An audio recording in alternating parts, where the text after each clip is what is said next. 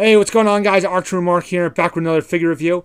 And today I have for you from the Captain America the Winter Soldier toy line. This is Precision Strike Winter Soldier. It's an interesting figure. We'll go in a little more detail in just a moment. First, let's take a look at the packaging. And you see on the top, really cool pose of Captain America flinging his mighty shield. The Marvel logo and the movie logo, Captain America the Winter Soldier. And we go down is another image of the figure with his rocket launcher, and it says launches rocket. These figures all have super soldier gear. Again, you see there's the name of the figure, Precision Strike Winter Soldier. The Hasbro logo, ages 4 and up. There you have the Avengers Initiative logo. And you see on the side here, it shows how his rocket launcher can fit on the Captain America battle helmet, okay, which is of course sold separately. Take a look at the back, and again another image of the figure with his very big rocket launcher, which I'll show you in a moment. Movie logo, Avengers logo again, and you see little bio here. In the fight for freedom, Captain America battles foes packing an array of diabolical weapons. Fortunately, S.H.I.E.L.D. outfits Cap with high-tech gear fit for a super soldier. And again, you see the image of how the launcher fits on the helmet, and, super soldier gear, all that stuff. Hasbro.com and Marvel, all that good. Okay, so there is the packaging. Let's get on to the figure. And I think this is a really cool looking figure. I love the design and all the little details on this figure. Of course, the Winter Soldier has a long history in comics, and I like this movie version.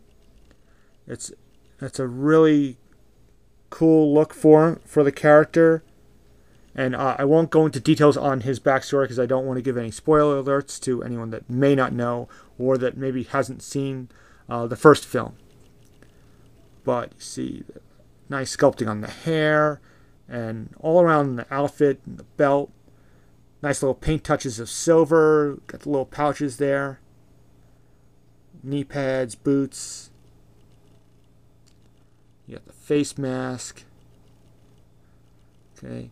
You have the red star there on the mechanical arm, which is done in this nice silver paint. Looks really good. The one flaw on this figure is that you have the shoulder joint is not painted silver. It is painted brown, and just makes it stand out. So that's the one bad thing as far as paint apps are concerned. But overall, really nicely detailed, nicely painted besides that one flaw. And just overall, a really cool look. Just very cool and badass. And this character looks like he's going to be really interesting to watch on screen from the trailers we've seen. We'll go over articulation real quick. It's basically the same. If you remember the figures from the first Avengers movie, it's basically the same as that. You have ball jointed neck, ball hinged shoulders, ball hinged elbows, ball jointed hips, and ball hinged knees. So no ankle, wrist, or waist articulation, which is really poor. The ankle articulation that's bad. He has a little trouble standing up. That's why I put him on this figure stand. And wrist articulation would be really helpful. Waist articulation I can deal with, but the wrist and ankle is a big problem for this figure.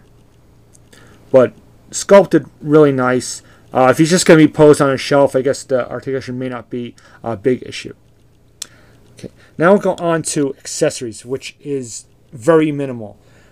All he comes with is this big, giant rocket launcher, which just looks ridiculous. It looks okay. It's nicely painted and sculpted and whatnot, but it's just way too big. It's just gigantic. And yeah, it's got this little button, and boom, and there goes the rocket. And honestly, I'm throwing this in the garbage. It's garbage. It's junk. Honestly, I know Hasbro's trying to save some money. I'd rather get rid of the stupid giant gimmick accessories, which I know they're geared towards the kids, but I'm sorry. I don't think even the kids like these things. They're retarded. Get rid of that. Give us figure stands.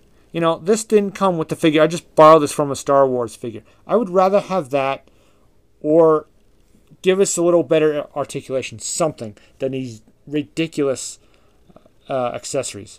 And that's the only thing he comes with. He doesn't come with a gun or anything like that. Nothing at all. So that makes this figure kind of a letdown. I love the sculpting and I love the look in general of this character. And he's certainly one of the main villains in the new Captain America movie. So I definitely wanted to pick him up. So the giant accessory aside, I'm still happy with the figure. He could have been a lot better, but he could have been a lot worse as well. So there you go. The Precision Strike Winter Soldier figure from the Captain America Winter Soldier movie coming in April. And, there it is. The good points, the bad points of this figure.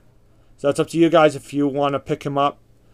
I would say I'm 50-50 as far as recommending him.